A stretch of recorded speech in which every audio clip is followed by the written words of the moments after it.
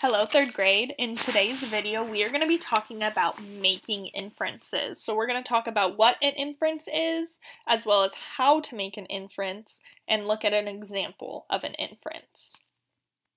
So SWBAT, students will be able to. This is going to be your job for today. Students will be able to make inferences about the text based on details from the text. So, given the information that the author gives you in the story, you're going to be able to make inferences about the story. So, you might be thinking in your brain right now, what is an inference? Well, an inference is when you go beyond the author's words to understand what is not said in the story.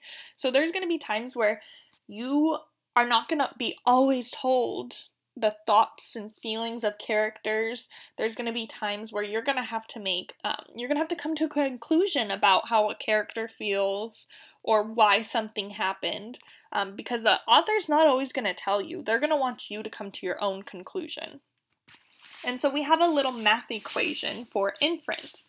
And so an inference is when you take the information from the text and you combine it with your background knowledge.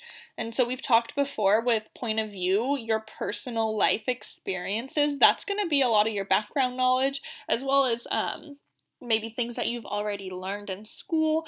So you're going to take those background knowledge, which is also called schema, along with the information from the text to make an inference. So, what can you infer? So you might be thinking, okay, well, I know what an inference is, but what can I infer based on that?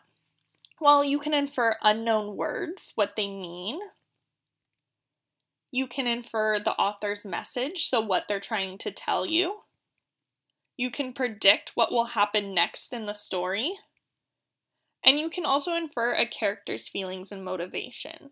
So again, with unknown words, you can infer what they mean based off of what your previous knowledge is. So maybe it has one of our suffix or prefixes that we've been practicing. You can use a prefix or suffix, your knowledge from that, to help you understand what the word means. The author's message, whatever the author is trying to tell you, sometimes they're not going to tell you. They're not going to always tell you, this is what I want you to take away from the story. So you have to infer what they're trying to tell you. And then predicting what will happen next, sometimes you have to look at clues in the story to help you come to that conclusion. And then finally, a character's feelings and motivations. Sometimes the characters aren't going to say, I feel sad. Sometimes you're going to have to look at details in the text that might be with their language. So maybe they say, this is the worst day ever. You can probably tell them they're upset, right? And so those are things that you can infer in a story. I infer by thinking about the character's action, thinking about the character's feelings, thinking about what the character says, thinking about personal experiences, thinking about the setting and why it is important, as well as thinking about the plot and why certain events take place.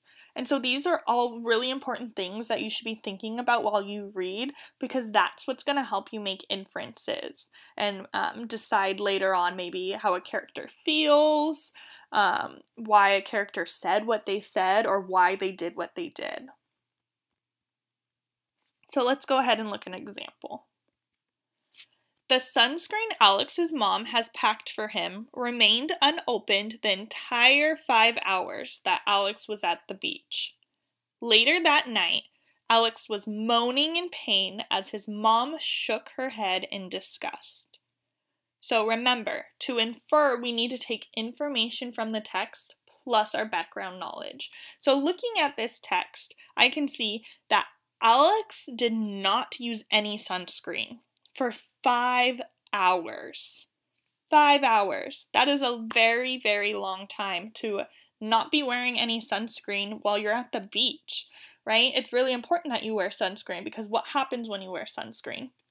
you get sunburnt. So we see the details in the text that he went 5 hours without wearing sunscreen, and then later he's moaning in pain. And when you moan in pain, that usually means you're really, really hurting. And now if I think about my own personal experience, I get sunburnt pretty quickly at the beach if I don't put on sunscreen.